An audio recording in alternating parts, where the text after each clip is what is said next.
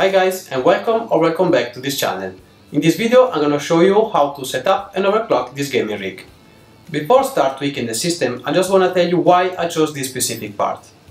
The NZXT S340 is a compact ATX mid-tower case, all steel chassis with a minimalist style available in 5 colors.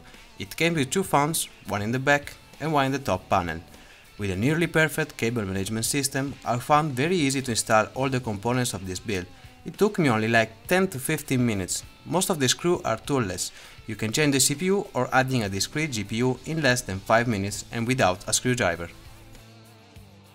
This build is based on the Ryzen 3 2200G, a quad-core processor with an integrated Vega 8 GPU. It's the best priced performance APU in the market. You'll see the numbers in a minute. It's simply impressive. Seasonic is one of the best, if not the best, PSU brand. The S12 II Bronze 430 watts is reliable, stable and with enough power even for a discrete high-end GPU card.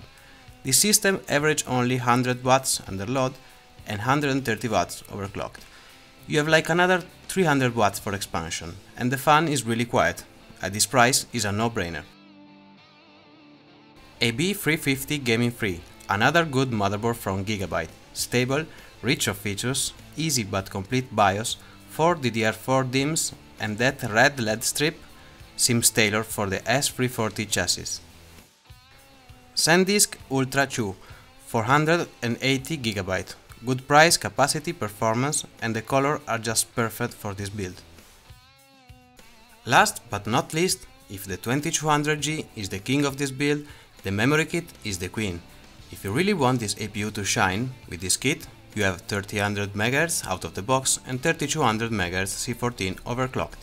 It performs like the HyperX but half of the price. Even if nowadays the trend is to have 16 GB, in gaming you rarely need more than 5. And with this motherboard you can add another kit in the future if you need it. Speaking about memory, here you can see the impact if you buy the wrong kit. With this HyperX Predator, just by loading the XMP profile, the gain is 18% in World of Warcraft and 27% in Counter-Strike. Plus, if you follow my guide, you can obtain up to 35% increase in World of Warcraft and an amazing 50% in Counter-Strike.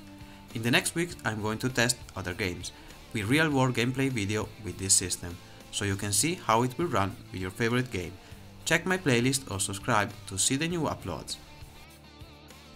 I had many of you asking if this configuration can stream, so I benchmarked World of Warcraft and Counter-Strike Global Offensive with Twitch and OBS in 720p 60 FPS, which is the most used format. Even in stream mode, the game runs very well, with less FPS but without any frame rate drop or any issue. I will make a deep review of World of Warcraft later on. I didn't have the time to test the performance in a raid while streaming, but don't worry, I will do a detailed review very soon when I finish to gear up to tank in Andorus. An interesting thing is that the 2200G can have the same performance of its bigger brother, tested with the HyperX, which combined is around $200 more. Even with AAA games, we have an interesting gain in performance, and with some titles it allows us to play at medium setting around 30 FPS. Keep in mind that with this board it's highly possible that you must update the BIOS with an older CPU. Check below in the description the link to the workaround.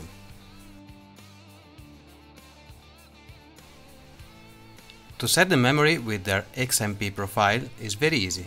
Just go under Extreme Memory Profile and enable the Profile 1. Finally, the best part of the video, overclocking guide. I'm gonna show you a quick and easy way to unleash all the power of your Ryzen system in 3 steps. I'm not gonna do a fine-tuning in this video, I'll do another one with extreme sub-zero cooling in the next few weeks, if you want to see a full and detailed overclocking guide. Overclocking may damage your system with the wrong voltages. If you have any doubt or question, feel free to drop me a comment below, but don't risk if you're not sure how to do it. When I overclock a gaming system, I have 2 goals. First, to reach the best performance possible, and second, he has to be super stable. Just imagine, you're playing World of Warcraft with your bad overclocked PC, last boss of the raid, 5% left and you're the main tank. The off-tank is dead of course, but everybody is cheering you for your amazing performance and boom, your PC drops dead. Well, it happens to me once, I still feel bad about it. Okay, step 1. Go into the BIOS and under the memory option, raise the multiplier to 32. Timings on manual.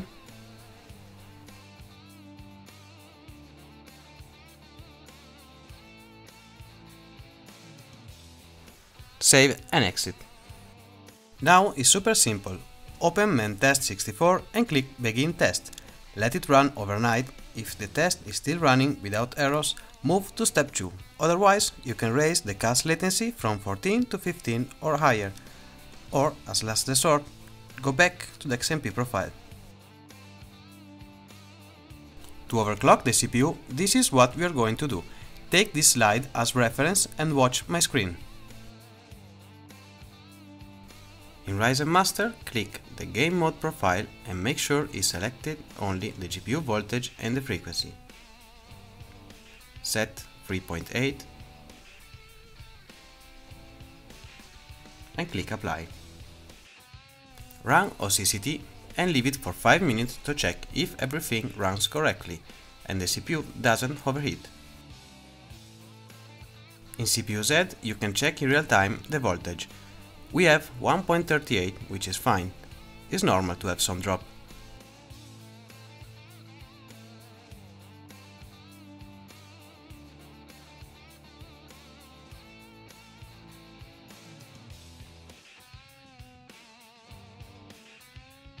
Now you can start to raise the clock by 25 MHz. Click Apply, wait 5 minutes, 25 MHz, Apply, wait 5 minutes, Apply, and so on. Now I'm going directly at the point the CPU will crash, to show you where to start the last step.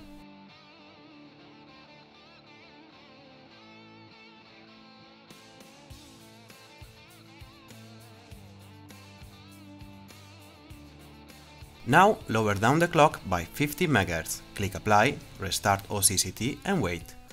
At this point you should be able to run the test for at least 4 hours. If not, lower again the frequency until you can run the test for at least 5 hours. Then move to the last step, the GPU. For the GPU is similar of what I just did, just follow the flow.